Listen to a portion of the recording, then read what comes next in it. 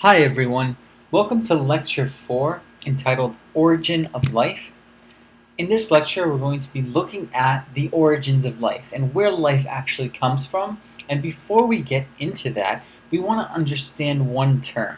And this is going to be our first flowchart of the Origin of Life lecture series. This first flowchart is going to be entitled The Chemical Evolution. This chemical evolution concept is an idea that's based off of evidence, and that evidence comes from the fossils.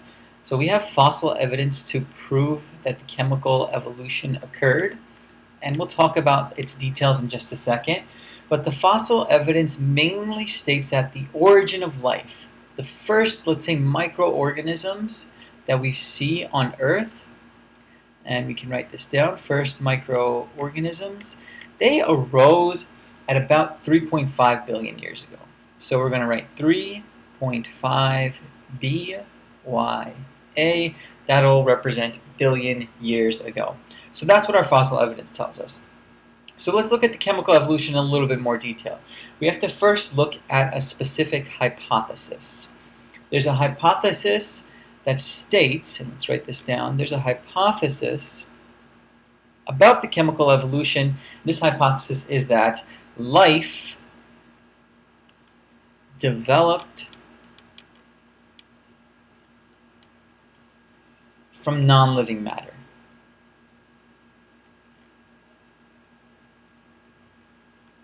That is our chemical evolution hypothesis.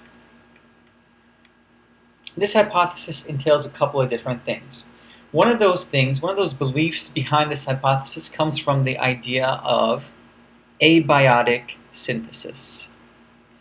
Abiotic is another term for something without life, against or without life. This A prefix means without, and bio is referring to life, so this is the without life synthesis.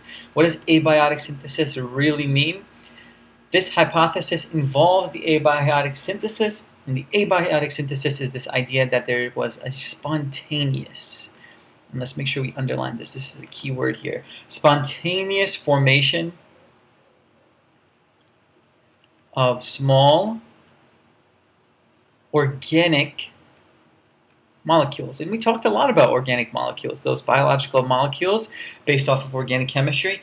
Their original formation was spontaneous. They happened out of nowhere, without life. So life developed from non-living matter because of something like the abiotic synthesis that we see. It's the spontaneous formation of small organic molecules. So let's talk a little bit more about those organic molecules. Organic molecules. This hypothesis also states something about these guys. Organic molecules, specifically organic macromolecules, let's say, so we'll write this down as macromolecules, came from two small organic molecules combining together. It's a very basic fact, and it's a fact that's part of this hypothesis. So macromolecules come from two small organic molecules combining. Simple, easy, we understand that, we know that this process happens. Let's think maybe two things that possibly combine to start life would be, let's say, proteins and maybe a nucleic acid.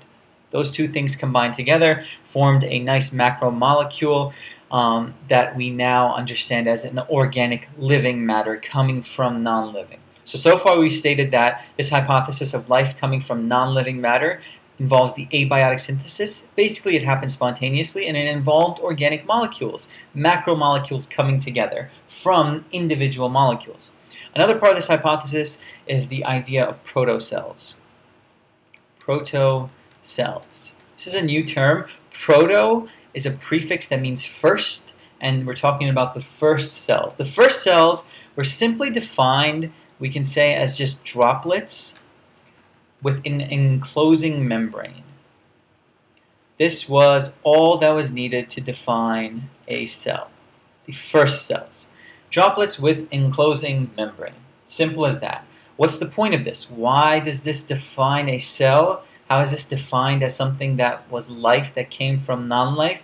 Basically, a protocell was the only interesting, or let's say the only fact about it that gave it this idea of life was that we were finally able to maintain, and this is important, maintain a separate internal environment. I'm going to underline that, a separate internal environment that's different than what? Different than the surroundings.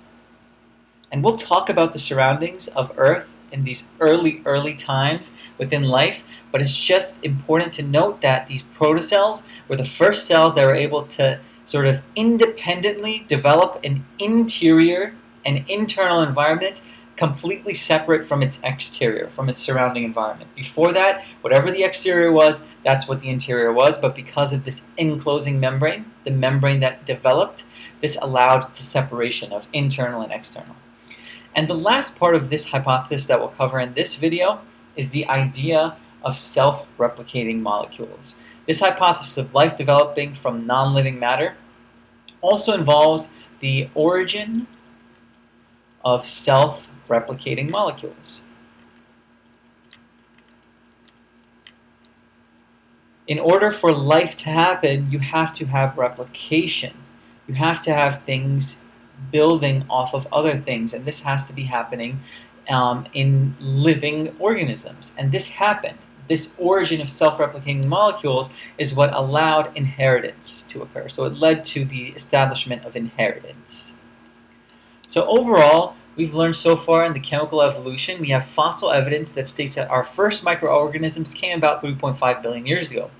And the major hypothesis involved with this chemical evolution, let's say, of going from chemistry into biology, going from chemicals into living matter, was the idea that life developed from non-living chemical matter. This involved things like abiotic synthesis, the spontaneous formation of small molecules. And then that eventually led to organic macromolecules, and that eventually led to protocells, and those protocells eventually became self-replicating molecules. This is a stepwise process that led to life developing from non-living matter. In our next video, we'll look at the 4 requirements of chemical evolution.